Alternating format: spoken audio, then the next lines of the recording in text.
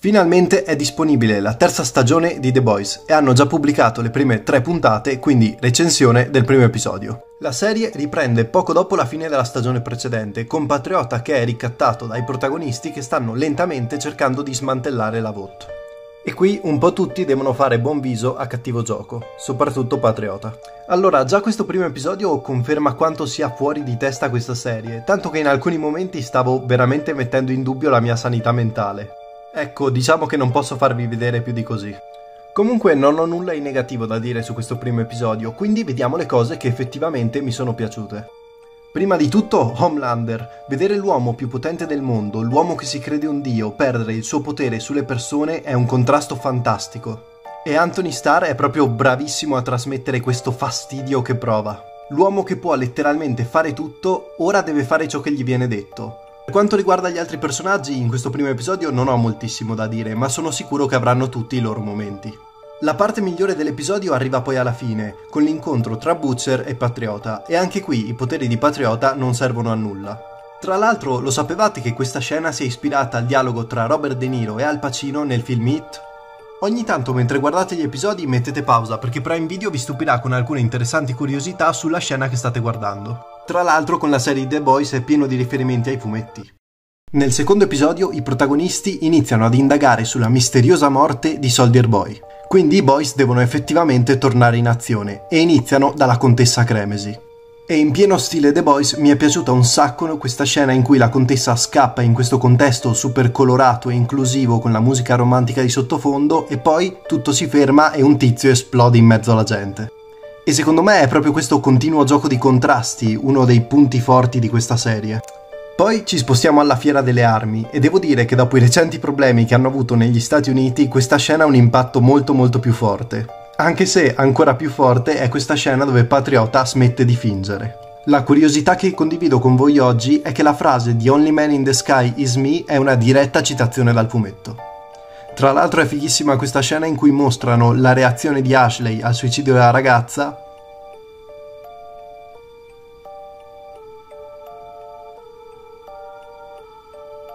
per poi confrontarlo con questa espressione di Patriota. Tra l'altro fighissima quest'altra scena in cui piano piano Patriota perde la pazienza e inizia a smettere di fingere anche davanti al pubblico. Infine 2 parole per la scena di Butcher con i superpoteri che devo dire è fighissima e a questo punto non so se avere più paura di lui o di Patriota.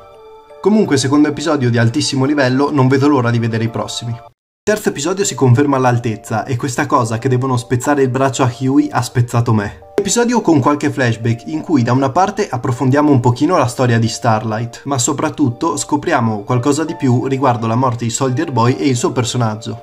Ma la cosa più interessante di tutte è che in questo terzo episodio Patriota si rende finalmente conto che la sua sola esistenza è un ricatto verso il mondo. E quindi con la sua sola esistenza alla fine riesce a fare di nuovo quello che vuole. Infine questa scena di abisso devo dire che è stata difficile da guardare quanto per lui è stato difficile mangiare il suo amico. Giusto per non farvela dimenticare, eccovela qui. In più mi sta piacendo quello che stanno facendo con la relazione tra Huey e Starlight, loro che litigano, Supersonic e la falsa relazione con Patriota rendono tutto molto più teso e le cose stanno peggiorando rapidamente. Quindi sono veramente curioso di vedere i prossimi episodi. Questo quarto episodio di The Boys è stato più che altro un episodio transitorio che ha portato avanti la storia, ma nonostante ciò si è dimostrato un episodio divertente, violento e ricco di colpi di scena, un po' come il resto della serie comunque. Prima di tutto vorrei parlare di A-Train, che si sta dimostrando un personaggio sempre più interessante. Allora, per iniziare, se prendi a pugni Abisso già mi stai simpatico. Ma poi la presa per il culo dello spot della Pepsi è stata semplicemente geniale. Hanno praticamente ripreso lo spot frame per frame. Poi dobbiamo parlare assolutamente della gita in Russia dei Boys, dove insieme a un criceto assassino scoprono che in realtà Soldatino è ancora vivo. E qui le cose si fanno veramente interessanti. Da una parte quindi sembra non esserci un modo per uccidere questi supereroi, e dall'altra, cosa più interessante secondo me, quale sarà il rapporto tra Soldatino e Patriota. E poi devo dire che mi dispiace un sacco per Kimiko, spero che ci sia anche nei prossimi episodi.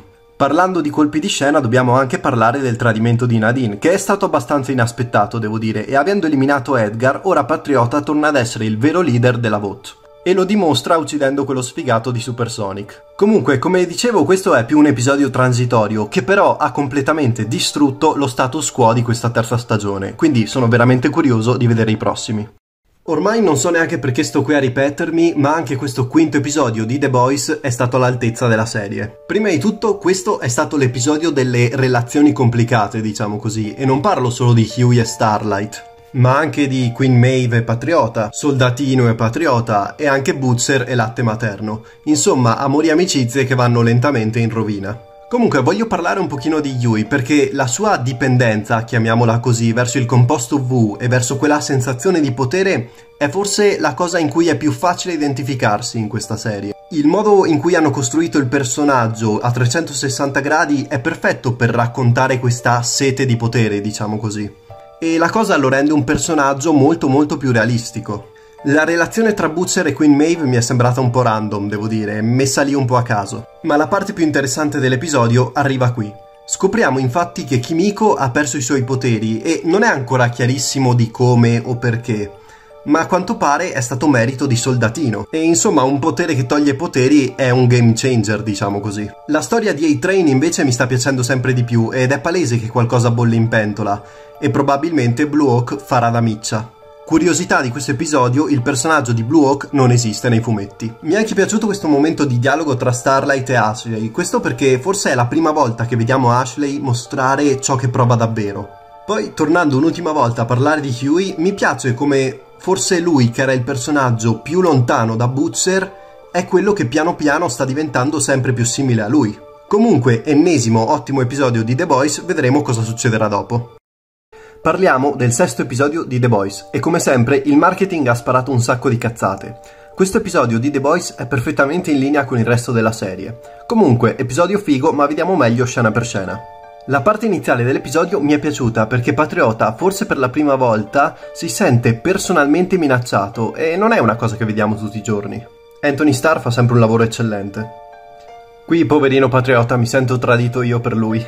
Molto bello anche il dialogo tra A-Train e Ashley, dove lui capisce forse per la prima volta che persona di merda che era. Comunque il personaggio di A-Train diventa ogni episodio più interessante. Questa parte dove Patriota parla con se stesso allo specchio mi ha ricordato tantissimo quella del Goblin di Raimi. Sarebbe stato bello magari vedere una citazione registica. Comunque i nostri protagonisti arrivano alla festa che non posso farvi vedere e devo dire che in questa scena LM ha perfettamente ragione. Butcher è veramente uno stronzo, però gli vogliamo bene lo stesso. Questa scena con A-Train è veramente fighissima e gli effetti sonori del suo potere rendono tutto veramente epico. Forse una delle mie scene preferite della serie.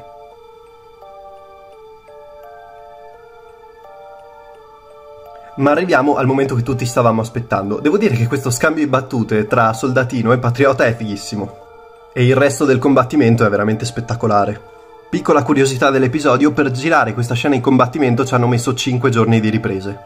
Anthony Starr comunque fa un lavoro veramente eccezionale, con questa scena di neanche mezzo secondo riesce a trasmettere la sorpresa nel sentire i colpi di Soldatino. Comunque, nonostante tutto, sono contento di vedere che Patriota rimane più forte di lui. Butcher comunque è l'unico essere vivente a essere contento di fare a pugni con Patriota. Comunque in generale un episodio veramente spettacolare. Ora sono curioso di vedere che cosa farà Patriota, visto che l'effetto sorpresa non c'è più, diciamo. Sinceramente spero che faccia a pezzi Soldatino. Qui per un attimo ho temuto per la sua vita, ma vabbè, è Patriota.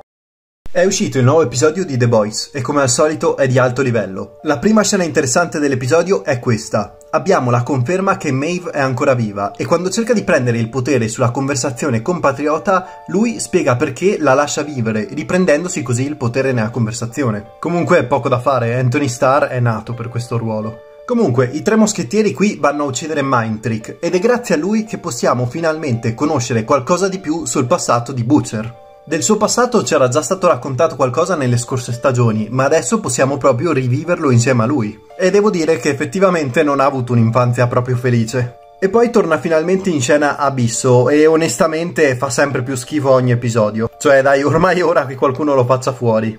E siccome questa è la puntata della memoria, ci facciamo un giretto nel passato di Black Noir. E guardando questo flashback, diciamo così, devo dire che Soldatino era pure peggio di Patriota. Almeno Patriota non picchiava i 7 per divertimento. E sono molto felice di dirlo, A-Train, per fortuna, è ancora vivo. Era diventato un personaggio troppo interessante per lasciarlo morire, e comunque A-Train potenzialmente è un supereroe veramente fortissimo. Quindi vedremo quale sarà il suo ruolo per il resto della serie. E nel frattempo il resto dei boys scopre come mettere KO Soldatino. Cosa che si rivelerà estremamente utile, soprattutto vista la parte finale dell'episodio. Tornando un attimo a parlare di Black Noir, da questa scena possiamo capire perché ha qualche problema al cervello. E poi Butcher viene finalmente liberato dai suoi incubi. E, curiosità di oggi, nei fumetti il fratello di Butcher muore per un incidente in autobus. Devo dire che la versione televisiva è nettamente migliore.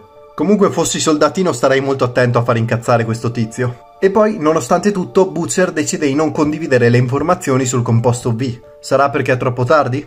E l'episodio si conclude con la conversazione tra Patriota e Soldatino. Vedremo cosa succederà. Siamo finalmente arrivati all'ultimo episodio di The Boys e devo dire che sì, mi è piaciuto tantissimo, ma non sono rimasto pienamente soddisfatto del finale. Ma vediamo un po' meglio scena per scena. L'episodio si apre con Patriota che si riunisce finalmente con suo figlio e a quanto pare Ryan è pure felice di vederlo. E A-Train avrà sicuramente un ruolo da giocare nella prossima stagione anche perché il suo potere è molto utile e pericoloso. E poi arriviamo alla scena tra Noir e Patriota. Questa parte mi è piaciuta, primo perché Patriota rivela di poter vedere tutto di Noir, ma secondo e soprattutto perché realizza di essere completamente solo e che non si può fidare nemmeno di lui. Noir era praticamente la persona di cui si fidava di più e adesso realizza che non si può fidare proprio di nessuno ed è anche per questo che cerca così tanto il legame familiare con Ryan. E poi Patriota va al club dei perdenti, diciamo così, per sfogarci un po' dopo aver fatto fuori Noir.